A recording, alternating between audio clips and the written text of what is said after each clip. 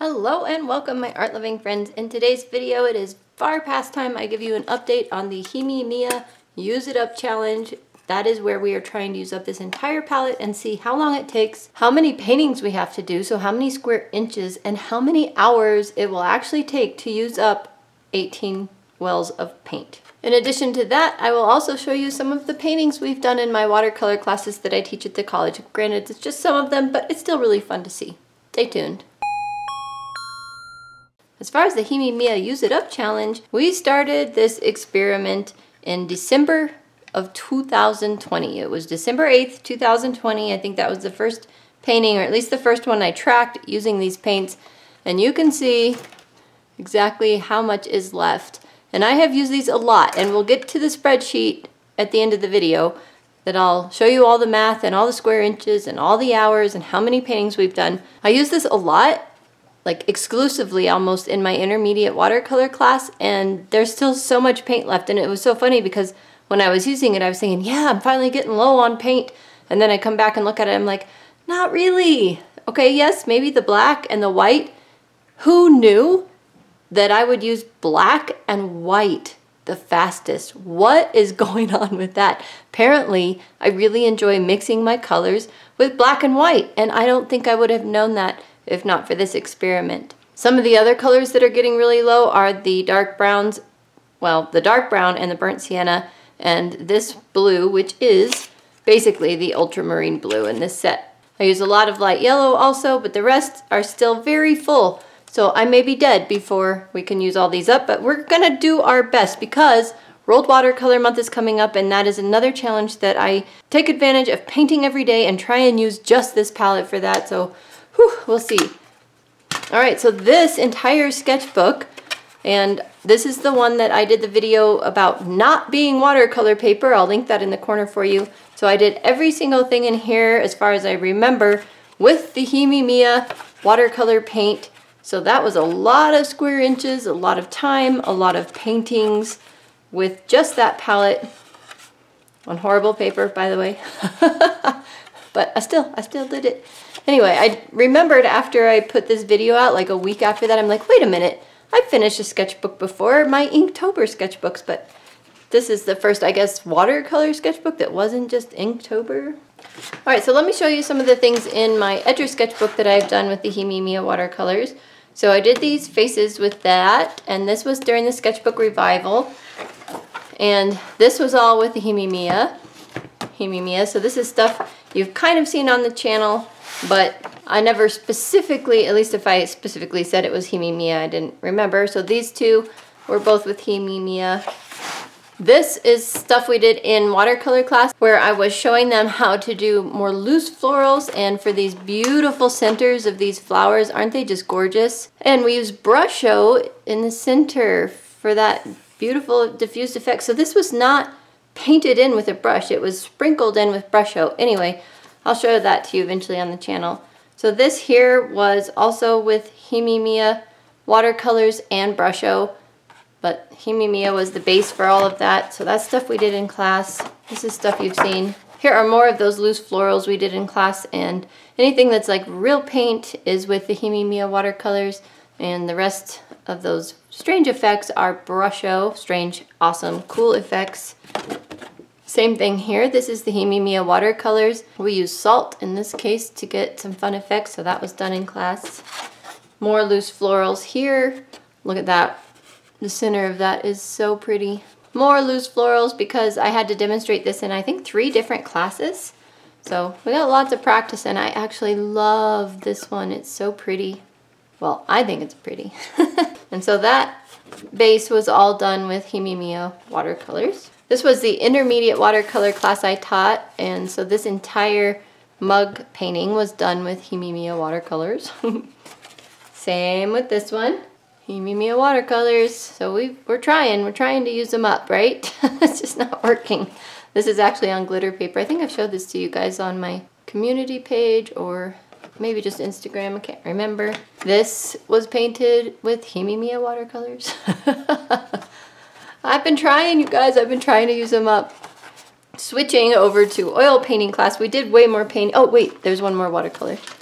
This little watercolor was done with Himimiya watercolors. This was teaching them clouds, basically. And there are some more paintings. They must still be on boards, maybe not completed yet. I do have a bunch of incomplete paintings that I need to do, and I would like to do that with you guys on this channel. So we'll see how that works. But lots of painting with Himimiya. Switching now to the oil painting class. This is not all of the paintings. I have at least one or two still at the college drying, but we did these little birds, and these are supposed to be like one-stroke paintings where you put the stroke down and then you don't touch it again. So you can go over your painting, you know, more than once, because like this flower takes at least 6 strokes, but you do the stroke and then you leave it. Anyway, so we did a bunch of little birds like this, and this was so cute. And I know I have another bird somewhere, but I don't know where it is. So the same mugs that I showed you in watercolor class, we actually did here in oil painting class, so same idea. We actually did it in oil painting class first, and then I'm like, hey, that would be super fun in watercolor class. So these are watercolor, that's oil. My husband really liked this one. I also like it. And then we did the exercise where we had to paint just using palette knives, only palette knives. That was the goal anyway. And so this was mine. And I don't think I got pictures of any of my students' work. If I did, I don't know where they are. I just switched phones like a month or so ago, and it's kind of made a mess of my brain figuring out where photos and videos are that I need, but I'll figure it out eventually. But I really like this one. Palette knife only. Something that was super fun about doing this was when you're using a palette knife with oil paints, all you have to do is take your paper towel and clean your palette knife off, and that's it. There's no cleanup. And I just basically grabbed the tube of paint, and I don't have a palette knife handy, but pretend this is a palette knife. Or pretend this is a palette knife. So basically I grabbed my tube of paint, opened it up, and would just take paint right off the tube and put it on. And once in a while I had a little palette off the side where I mixed some paint to get a different color, but the cleanup was just like, boop, I'm done. No turpentine, no odorless mineral spirits, nothing like that. Super clean and easy. So I left this one on the board. I had it on to dry, but it can be taken off now. Anyway, it's just on canvas paper, and I love it. All right, let's take a look at the spreadsheet, and I will show you how many paintings we've done, at least as far as I can remember keeping track of these paintings, because I'm sure there's some that I am going to miss, because I did that like 2 semesters of intermediate watercolor class using this palette, and I may have missed a couple of paintings, but I'm doing my best to keep good track of it, and we will weigh this and see how we are in grams. I know that's kind of a big measurement for this, but it is kind of working, so I'll go get the kitchen scale and show you the spreadsheet right now. Here's the kitchen scale. Let's turn it on, put it to grams. There we are. It's so cute. Stick it on there and see what it says. I'm so curious. 103! Oh my gosh. Oh shoot, you can't see it if I lift it like that. Yeah, if I lift it, it messes it up. Can you see the light? 103 grams. That's significant actually. So let me bring up the spreadsheet and show you why. All right, here is the spreadsheet. So we started at 113 grams here. You can see that. And I only measured it occasionally. And we'll put the date today. What is today? The 13th? 6/13/22. We'll just put the measurement of 103 grams. So we have gone from the first time I measured it, which was after a couple of paintings, down so 113 grams to 103 grams. Now there's this big gap here because I taught 2 classes in between here, and I can't imagine that I didn't use the Himimiya paint at all during this time, so I need to go back through all my old videos and all of that and kind of catch up. So the totals so far might be a little bit off because there are things that I've missed. Now since April 5th, I believe I have not hardly used it because I have only taught a beginner watercolor class, and I used the Daniel Smith split primary set in that class, so it doesn't really give me time to use the Himimiya one. And we've been distracted by all those art hauls that I've had recently, trying to use up all the fun supplies I've received in that. So not a big chance to use that, but I do believe there are a bunch more paintings in this section here that I just don't have yet. So anyway, if we look at the square inches so far, just based on this will give you a good idea though of how much time and energy we've gone into this project so far, because it's a lot. All right, so 1934 square inches. The time thing did not add up correctly. Sometimes in Excel, the time thing does not add up correctly because you have to have the information in all of these cells in just the right formatting. But anyway, the Doodle Wash March challenge, you can see there was 28 hours of painting just in that challenge alone. Plus we have hour and a half, hour and a half, hour and a half, 6 hours, hour, almost 2 hours, hour, 2.5 hours. So these two add up to 1 hour and 15 minutes, another hour, another hour, another hour, 2 more hours, another half hour.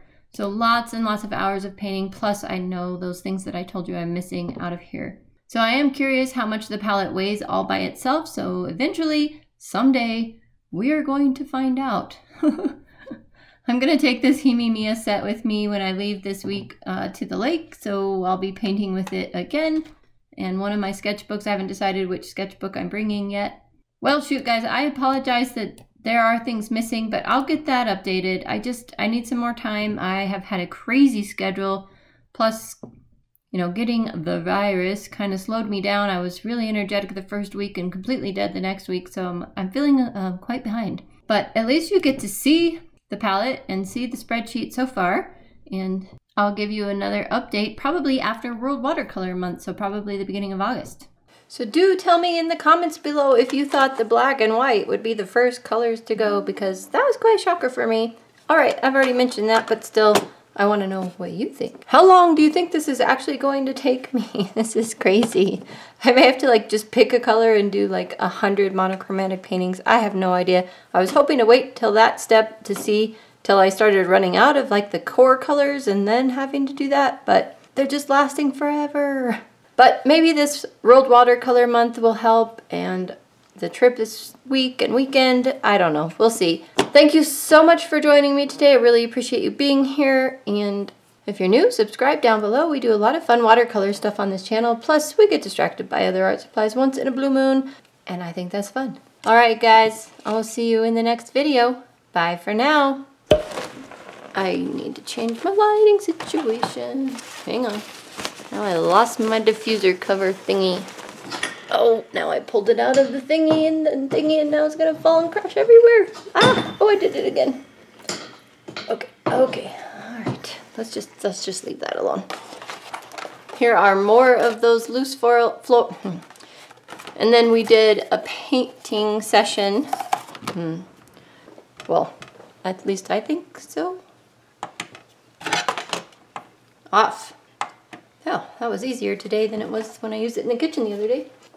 Oh, this is dirty and dusty. Whew. Ding dong. Well, hi, my sweet Wilma. I love you. I love you. Jack. Jack. What is wrong with her? She's got issues today. She wants to run and play.